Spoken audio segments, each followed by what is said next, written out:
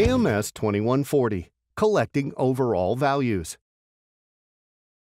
In this tutorial, I will show you how to collect overall values on up to 4 channels simultaneously using the AMS 2140.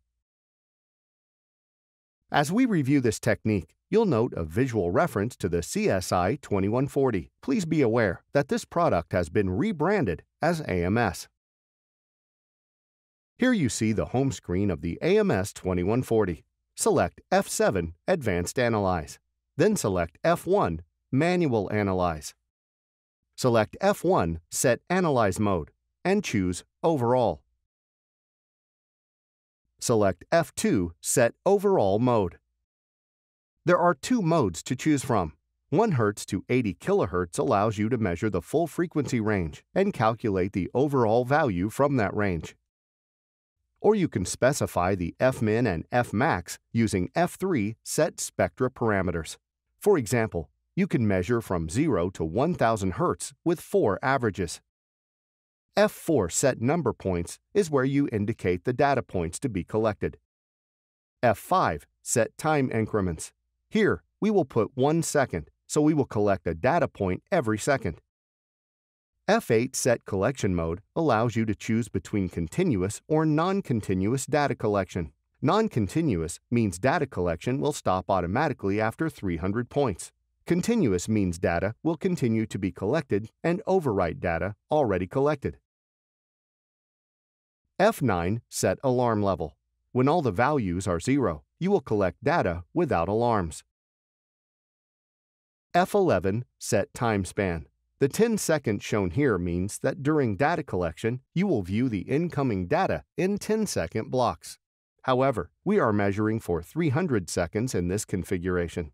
During live acquisition, you will only see the last 10 seconds, but once the acquisition is complete, you will see the full range of 300 seconds.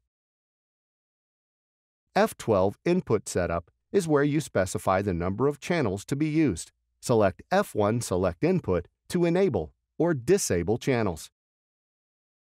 F7 Sensor Setup is where you specify the type of sensors to be used. In this example, we are using an accelerometer with 100 mV per engineering unit for input A, and the power is on. This is a typical configuration for a normal accelerometer. We want the same configuration for inputs B, C, and D. F2, 5, 8, and 11 will change the data units for each of the 4 channels. You can toggle between Gs for acceleration, millimeters per second for velocity, microns for displacement, or the sensor units. Now we have started data collection. At the bottom, you can see the overall value for each channel in real time. You also see a plot for each channel. Notice that with each plot, the display time covers only 10 seconds, but we will measure for 300 seconds. If you go to F6 Switch Plot Type, you can toggle between seeing each individual channel plot and seeing all 4 together. Even if you are looking at only one plot, you will still see the actual data for all 4 channels at the bottom of the screen. If you stop the data collection, you will see the full range of all 4 channels for the 53 seconds that were collected. This data can be stored using F9 Job Mode. This data was collected without using alarms. Let's see what it looks like with alarms. Select F1 Setup menu, then F9 Set Alarm Levels. For this example, set the alarm levels for all 4 channels to 4. Take a look at how that impacts data collection. Scrolling through the plots, you will notice that some channels are in alarm. If I switch off the motor to measure shutdown, we see the result of the overall value immediately. And another obvious change if I start the machine again.